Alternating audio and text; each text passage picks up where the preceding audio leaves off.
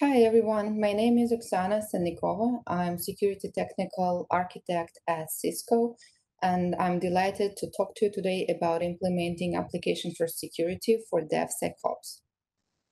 In this session, I hope to help you understand how Cisco helps DevSecOps secure the modern development process of continuous integration and continuous development.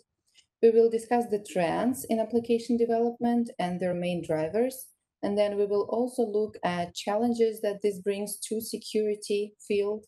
And we will do a little demo showing you how security can be embedded in CI/CD pipeline. And then finally, we will talk about Cisco solutions such as Tetration, Stealthwatch Cloud, Duo, and AppDynamics that can be used to solve some challenges and the runtime with applications in multi-cloud environment. So with that, a few words about the trends that are changing the way applications are being developed today. Well, first of all, there are a lot of diverse tool sets that can be used, such as Chef, Jenkins, and Docker, that are pushing development in this area. And then moving to the hybrid cloud, the multi-cloud orchestration necessity, the workload portability, and then moving from VMs to containers that has been introduced several years ago, and then serverless functions, all of that changes how the applications are being developed. And the architecture of the application themselves is changing as well. We're moving from monolithic applications into microservices applications that are split up into microservices. They're leveraging APIs, both internal and third-party APIs. And this is where continuous development becomes instrumental to help fulfill the agile processes that the development teams are following right now. So all of that drives the changes in security operations as well, because the security operations and the traditional infrastructure tools that we used to use all the time before are not sufficient anymore. Think about how these new approaches are challenging security. For example, how would you secure an application that leverages third-party APIs? How to go about consuming those APIs? How to make sure which APIs have to be allowed and which should not be used? How to control all of that? There are a lot of new goals and new questions that are rising from the ways the modern applications are being developed. And this is not something that you control with your infrastructure firewall. And we will be discussing all of these challenges in the upcoming slides in a few minutes. But I want to spend a little bit of time talking about DevOps and continuous integration and continuous delivery. I'm sure everyone has seen this picture many times before. And I just want to say that the main goal of the agile approach in CI/CD in general is to be able to release code into production as fast as possible, to get new features into the application in front of the customer as fast as possible, and to receive feedback from the customer quickly, to go back into the full cycle of development, implementing that feedback, right? To get what the customer is requiring as soon as possible, because this is what the business needs are dictating. And there are a lot of different techniques that can be used, and of course, security can be embedded into this structure as well, into this approach as well. But this is something that is not typical to security. Security operations used to work completely different way, right? Think about an example of firewall rule change. There should be multiple level of approvals done. Different people have to sign off. That gets to security department. Then from there, it gets to operations department. Finally, this rule hits your firewall, and then it hits your application team, and you receive feedback that something got broken because of that rule in your application, and the whole cycle has to repeat. And all of that, in good case, would take probably several hours. In worst case, it can take days or even weeks. This is not something that would go hand in hand with agile approach, right? Well, when we're trying to release multiple codes a day. And this is why we are trying to insert security into the DevOps. This is the right way to insert security, because the main benefits that it will provide are shown on the slides, right? There will be more collaboration between the teams, less silos, and the in summary, the end goal will be not slowing down the developers with the security measures, but helping them to release their code faster by introducing tooling into their pipeline so that they can pass security tests and they can release code successfully. So where security measures can be embedded into the development pipeline? Where most people usually start is compliance enforcement for PCI compliance, for example, and the static code, source code analysis. And these are the main areas where usually people start implementing security into the pipeline. And then we talk about updating threat modeling based on the changes that are made to the application in this development process, and then introducing dynamic attack detection capabilities and tools that altogether can produce feedback back to the development environment so that they can implement that feedback into their user stories for the next development cycle. And so the main outcome would be if the pipeline fail on any of the security tests, then it doesn't get to production. The developers get notified and they have to implement the changes. If the pipeline pass, then the code is automatically deployed in your environment without any intervention. So that's the end goal of trying to speed up development while maintaining security posture, so that developers don't try to go around security, they go hand in hand with security measures. And so what are the main security challenges and constraints with this approach, right? With security being embedded in development operations in DevOps? Well, first and foremost, that's speed. It takes a lot of time to, how will you be able to do risk assessments and penetration tests, things that usually take time when the application you're trying to assess changes 100 times a day, right? How do you do threat modeling if you don't have the design, right? With the agile approach that is being used. And then cloud introduced another complexity, and then complexity is the enemy of security, as we all know. And then the separation of duties is something that is needed for security measures, is not something that is common in DevOps environment, right? And all of that is challenging the controls and how these automated processes are being controlled. And so there are a few things that can be done to address these challenges. First of all, the security has to be embedded as early as possible and shift left, sort to say, in the development process. And then vetted libraries and containers can be used to establish some sort of standards, right? Security tools need to be introduced for static and dynamic security analysis in the pipeline. And then some of these new approaches can also be beneficial for security, such as frequent code change. It is also challenging for attackers to keep up with. And then immutable containers is something where there is no control plane really, is also something that makes reduces attack surface and making attacks more difficult to complete. And so when we talk about developing code, we need to incorporate security into linting so that the feedback comes back directly into developers' IDE environment. And then we need to introduce static application security testing to check the libraries they use. And, there should be security advocates in the team that would complete peer code review from security perspective as well.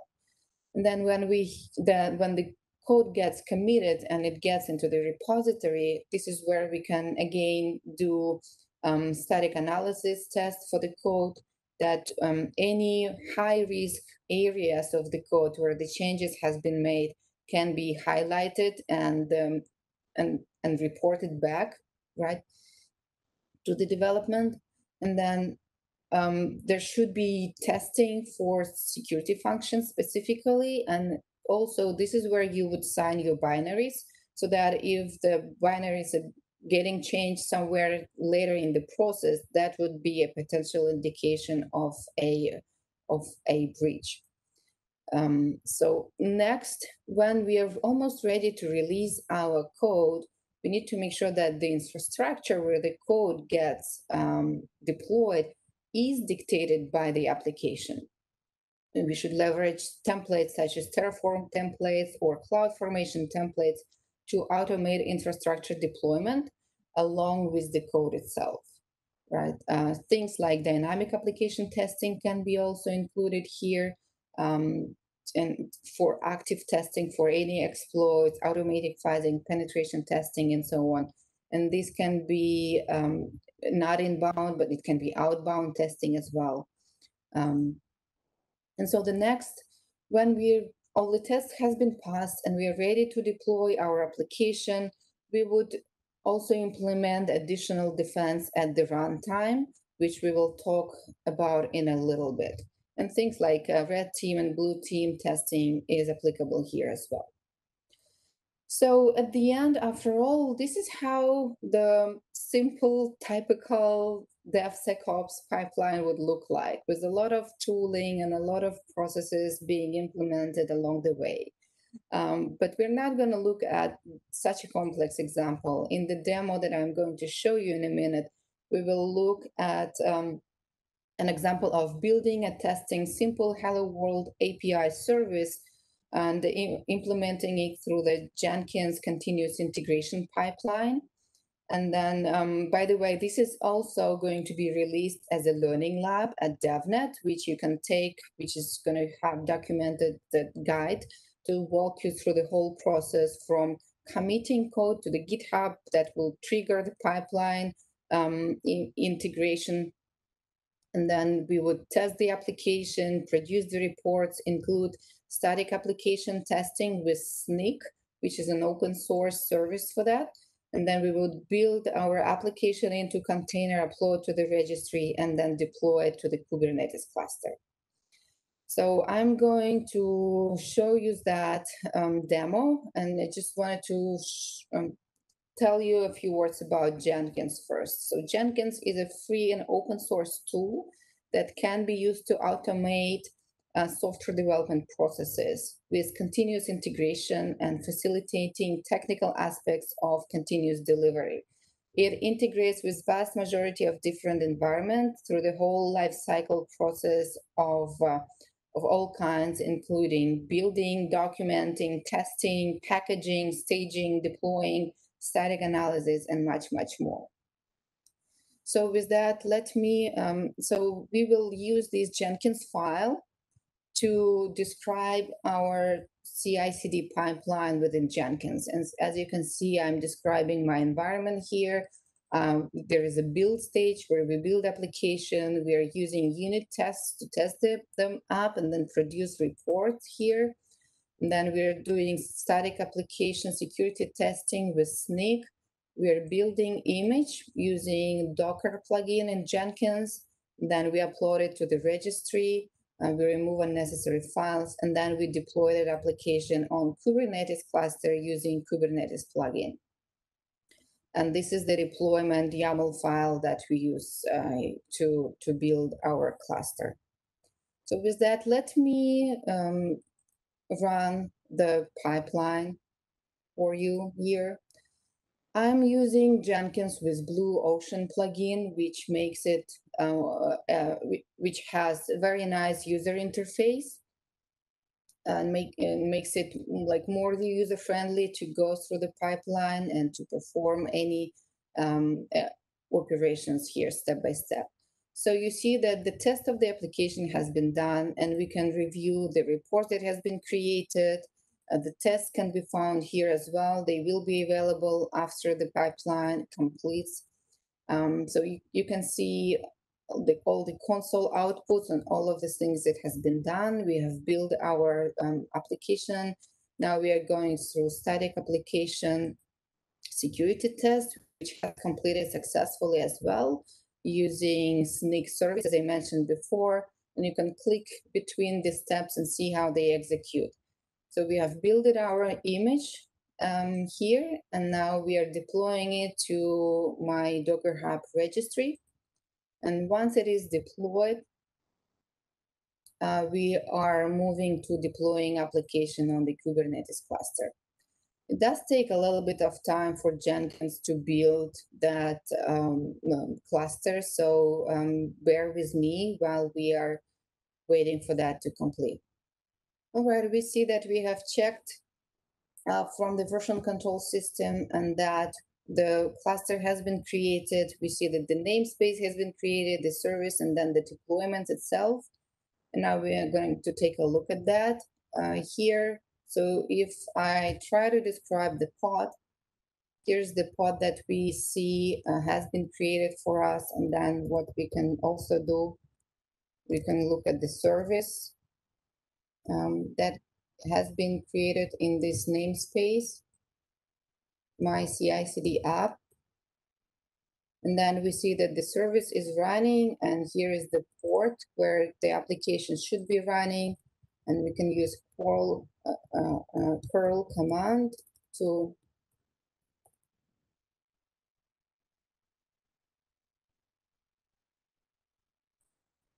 and we are going to use curl command to hit that application and see how that executes. You see that the application is running successfully, and we are able to use our little API here. So that concludes my demonstration. Now that the application is running, we need to secure that at the runtime as well, right? So we need to provide additional measures as the application is running in our production environment. And this is where Cisco has to offer several solutions. We start with Tetration for application segmentation and risk management. We also have Stealthwatch for threat visibility and detection of for private networks and public cloud as well. We offer Duo to enable secure workforce access and access for developers to the control plane as well. And then we use AppDynamics for application performance monitoring and to reduce risks. So this is how these solutions are matching to the different deployment scenarios that you may have, that the VM deployments and containers are covered, and also serverless functions are covered by some of them. And here you also see the control point coverage from security perspective with these solutions. And the last thing I want to stay a little bit on is this is also the learning map that is going to be available on DevNet Learning Labs portal really soon. This is the scenario that you will be able to go through to see how these products all work together to secure the application at the runtime. On top, we have the microservices application that is deployed on the Kubernetes cluster in the public cloud. And then we also have AppDynamics agents that are for application tracing. And then we use Duo for multi-factor single sign-on authentication and to secure DevOps teams access.